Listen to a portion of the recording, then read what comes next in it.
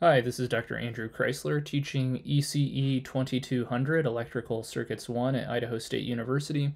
In this video, which may be slightly longer than some of the other ones, I'm going to discuss how to use voltage-controlled switches in LTSPICE so that we can do some simulations of circuits which contain a capacitor. So the motivation for this is to be able to simulate a circuit such as this one, which is in the Ulaby Circuit Analysis and Design textbook, page 285, which has a single pole double throw switch.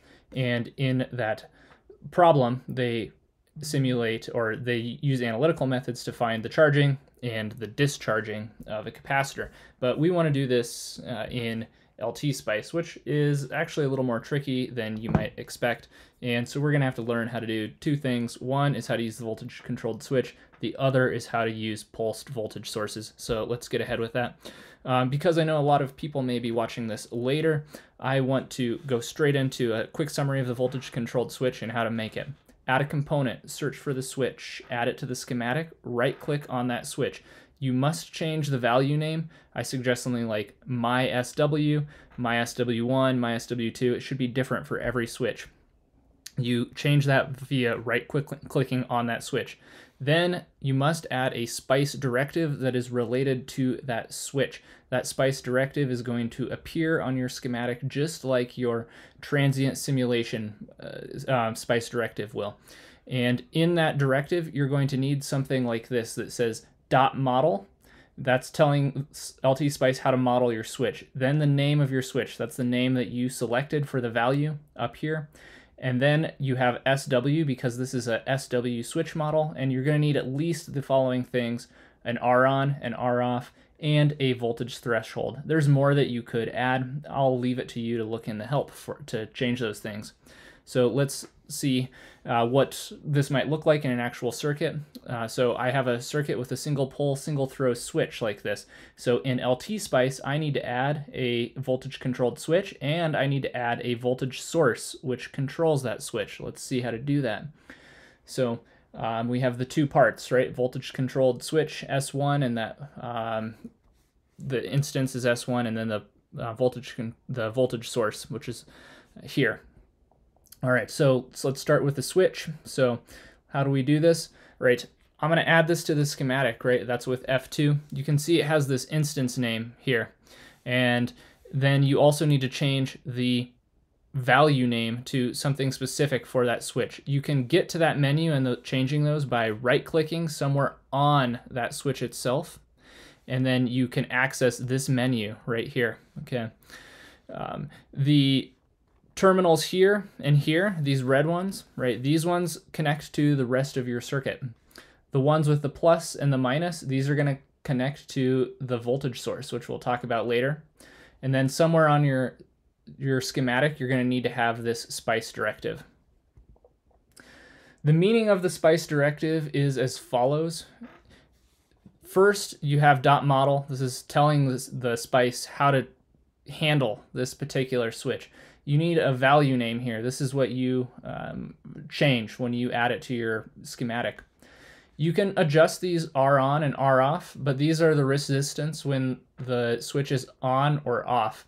So when you want the switch on or connected, it should be a really low resistance so that the current can go through it easily. When you want it off, it should be a very high resistance. This could be 1 mega ohms, even up to 10. This is another note for you right here. In LTSPICE, if you just type M, LTSPICE assumes that's milli. If you want mega ohm, you need to write meg. So for a large one, 1 meg. Lastly, you need some kind of threshold. And well, the meaning of this could be when the plus terminal of your switch, so that's this terminal right here, when that plus terminal is above your threshold voltage, the switch will act like it's in the on. It's going to use the on resistance. When the plus terminal is below this threshold voltage, it's going to operate with this R off resistance. There's at least one more value that you can write in here, and if you want to learn more, you can search in the help. So again, the summary: add a component, search for the switch, add it to your schematic, right-click on the switch. You need to change the value name. The value name should be different for each switch that you have on your schematic. Then hit the SPICE directive by going S and then add a directive that looks something like this. Again, this my SW, that should match whatever you selected for the value name. All right, so what about the voltage source that controls the voltage controlled switch? All right, you're gonna add that source, okay, and then you are going to add a normal voltage source. Then you're gonna right click to get this another menu. You're gonna right click to pull this up. Normally you'd hit just a DC value, but if you hit advanced, it's gonna pop open another menu. And on that menu, you have a drop down. Okay, so you can get to that drop down. That drop down is gonna be up here. It's the style of the voltage source. And you're gonna look for pulse from the drop down. There's a whole bunch of stuff that you can change in that pulse menu. V initial and V on, that's the starting voltage and the voltage that it changes to. The delay is the time before it changes to the next voltage. The rise and the fall, that's how long it takes to go between those two. For ideal pulses, you're going to make that pretty small. I chose 1 nanosecond here. The on is how long it stays in the on state. The period is the time before the cycle repeats, and end cycle is the number of cycles. If you have a short simulation, you aren't going to get through the end cycles. This is just how many it could do if your simulation is long enough. Here is another little picture that shows what the meaning of each one of those is. I got this from someone called I Explore Silicon Valley. Very nice. They have another helpful way of doing capacitors in this video, or in that website. All right, so here's a summary of the steps for adding this particular voltage controlled source, or the voltage source, which controls the voltage controlled switch. You're gonna hit F2 to add a component.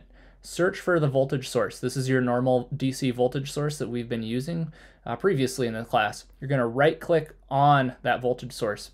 You're gonna select advanced from that menu that pops up, and then there's a drop down at top. You select pulse from the drop down, and then you select the pulse parameters based on how you want the switch controlled. So this is the point. Once you have this arranged, the pulse here, the voltage controlled pulse, that is going to control the switch. And this is where you're going to carefully select the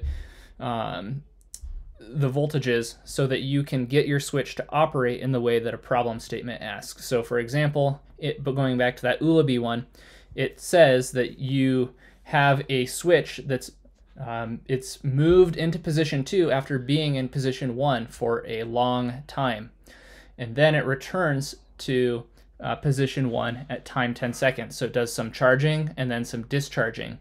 So you're going to write a function that controls a pulse so that the switch turns into switch 2 position immediately, and then into position 1 and at time 10 seconds. Yeah. So this kind of acts actually as a single pole double throw switch. And so previously we saw how to do a single pole single throw. However, we can model a single pole double throw switch by using 2 SPST switches. So let's see how to do that. Here is a schematic that has 2 voltage controlled switches. You can see that I changed the value name to S1 and S2 in order to differentiate between those two. I have a pulse connected to both of them. Now, in order to get them to act in the opposite directions, you can see that the pulse source is connected to the plus on this switch, and it's connected to the minus on this switch. Both of the voltage controlled sources are grounded on the other end, but because I connected them in opposite directions, they're going to fire in different ways. You can see that both switch 1 and switch 2 both have a SPICE directive down here, and that value name is different for each one. However, the rest of this is the same.